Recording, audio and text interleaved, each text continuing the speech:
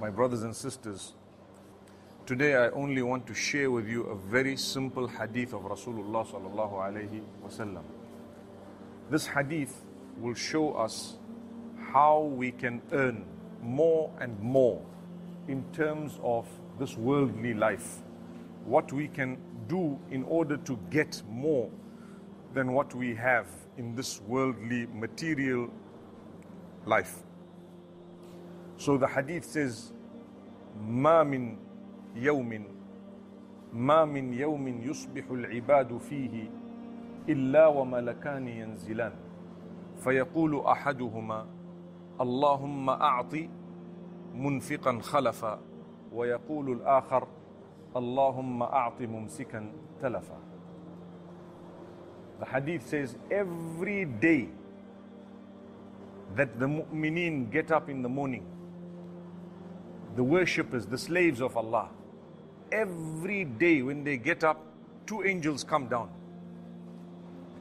The one angel says, "Oh Allah, give the one who is spending,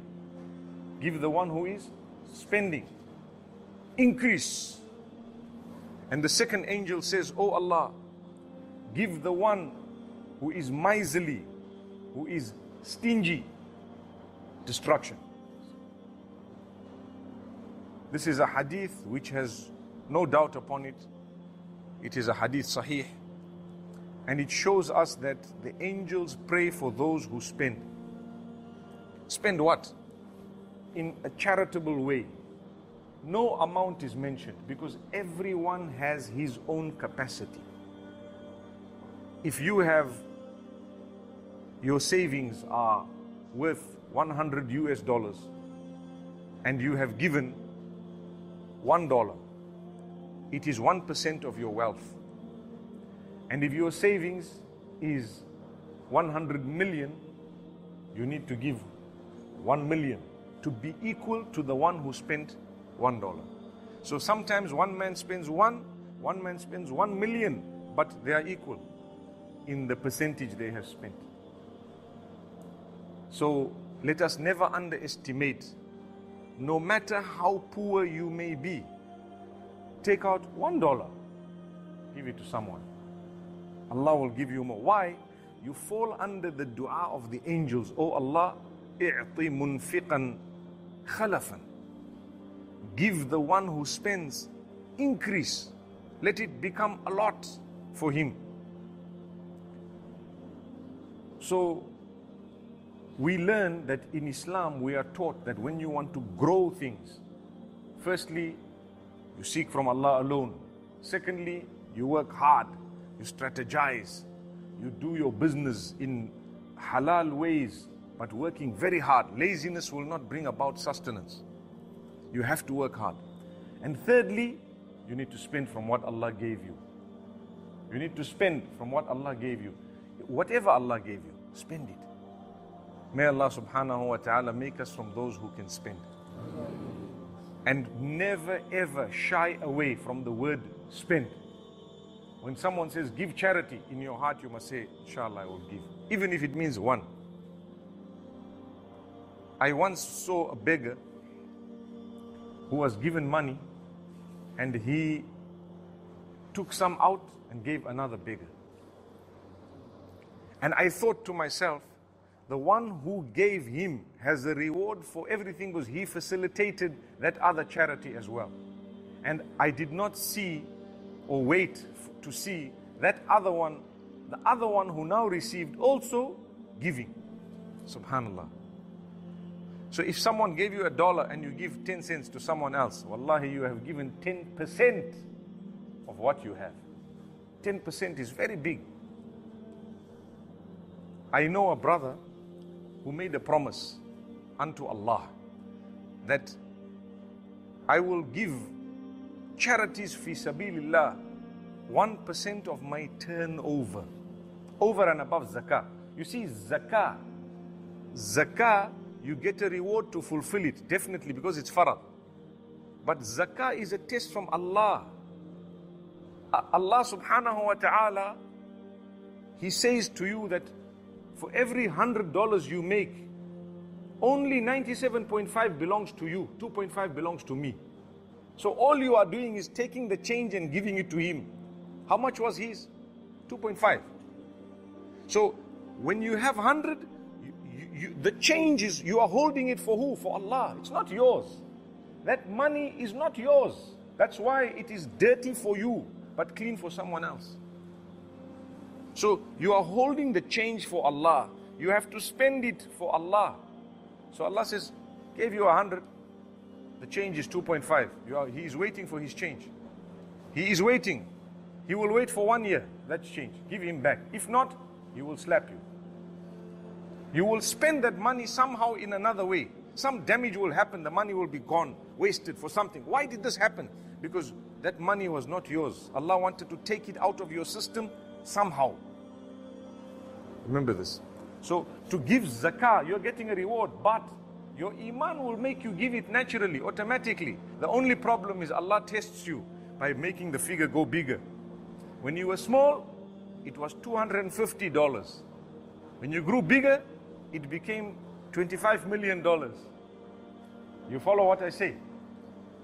As you grow, you don't need the money you have, but you become more stingy and you become more clingy to your wealth. Some of the poorer people, they are more generous percentage-wise. They are more generous than some of the wealthy. It's Allah. So this man says, I will give 1% of my turnover. Listen to what I'm saying. And he says, from that day, my business grew so big that one of the scholars told me, if you make that promise to Allah that I will give 1% of my turnover, then he says, I have seen that most of the people, their wealth grows so much that shaitan comes to them because the figure of 1% is now too big. That's a test. It's nothing from the hadith that you have to give 1%. No, this is extra, over his own charity. Because you are, like yesterday, we said that if you want to know who you are, what do you look at? The lowest people, your treatment of them, you know who you are. And if you want to know how generous you are, besides zakat, what do you give? That's it. Zakat does not tell you how generous you are, because it's not yours. Generosity is known not by zakat. Zakat is malullah. It's the ownership of Allah. But generosity is known by what you do from your own heart without an instruction. You follow what I'm saying? There's no instruction. No, this is mine, I've given my zakat, I have the right to use this, but I still want to give. When I sit and watch people of other religions, sometimes they give 10% of their salary to the priest. One time. 10% of the salary to the church, not 1% of turnover. 10 they give, happily. Happily. Allah says you don't need to pay your priests, your charities. Look after your priests, I promise you. The ulama of this ummah, look after them. The reason I say this is, through their teachings, you will learn to enter Jannah. Make life easy for them so that they can dedicate. Many of the ulama across the world, financially they are struggling. Wallahi, they cannot afford much. They have children, they cannot send to the schools, whatever. Where are we? Can we not decide that these ulama, they are more important in our lives than the medical doctor? Wallahi, they are a spiritual doctor. Their salaries should be in line with the doctor. If that is the case, all our children will want to be ulama. The problem with us, when it comes to religion, wallahi, shaitan comes to us to say, listen, don't give. Then that sheikh, he needs to earn. So while he is teaching, maybe in the afternoon he does a business, he does something else. People are saying, this man is now doing business. What's wrong? He's a human being. He needs to survive. Are you going to take care of his needs? So learn to be charitable. If the answer is yes, I'm sure 20 people can get together, put $100 each, give him 2,000 US. What will happen? Be happy when you see the sheikh driving a nice car. When we see sheikhs driving nice cars, what happens to us? We want to comment bad comments. When we see a sheikh smelling good, nice pen, nice watch, 2 wives, 3 wives, we start saying, this sheikh, what is he doing? Obviously, this is an example here. We ask Allah subhanahu wa ta'ala to make us from those who can respect the ulama. Look after them. Don't be shy. Look after them. Spread it across. To say we look after the ulama. Because the deen is preserved. They need to work tirelessly. They don't have the time. They also have needs.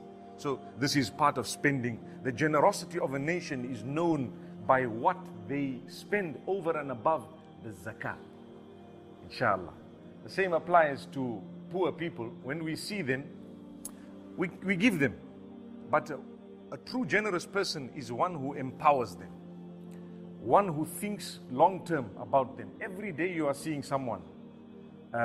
Think about how is it that you can now get this person off the street and off begging. You understand? Yes. You might not come up with a solution, but the thought that you have, the feeling that you have, is what made you a better person. I have a feeling. I couldn't do much about it. But I make dua, oh Allah, help these people. They are on the street begging. Every day I see this man. At least me, I'm not begging. I thank you, oh Allah. I try to help them, but help me to come up with ideas that we can assist these people. They can earn also. And how many stories do we have of riches to rags? I'm sure there are plenty. I have seen in my life, wallahi. And how many we have of people who had nothing yesterday and today they are so wealthy you can't even believe it. It's Allah. Allah has a plan that wealth will not remain in the same hands. It must change hands. It belongs to all the people. We give turns to people to own in order to test them. When you have it, what are you going to do? That's all. So my brothers and sisters, when we have, we will give. We will have more by Allah. We will have more by Allah. May Allah subhanahu wa ta'ala make us from among those who are included in the dua of the angels, whereby every single morning the angel says, oh Allah, grant increase to the one who is spending. May we not be from among those whom, when the angel says, oh Allah, grant those who are stingy, miserly, destruction. We don't want to be from among those, inshallah. May Allah bless us all. أقول قولي هذا وصلى الله وسلم على نبينا محمد وآخر دعوانا الحمد لله.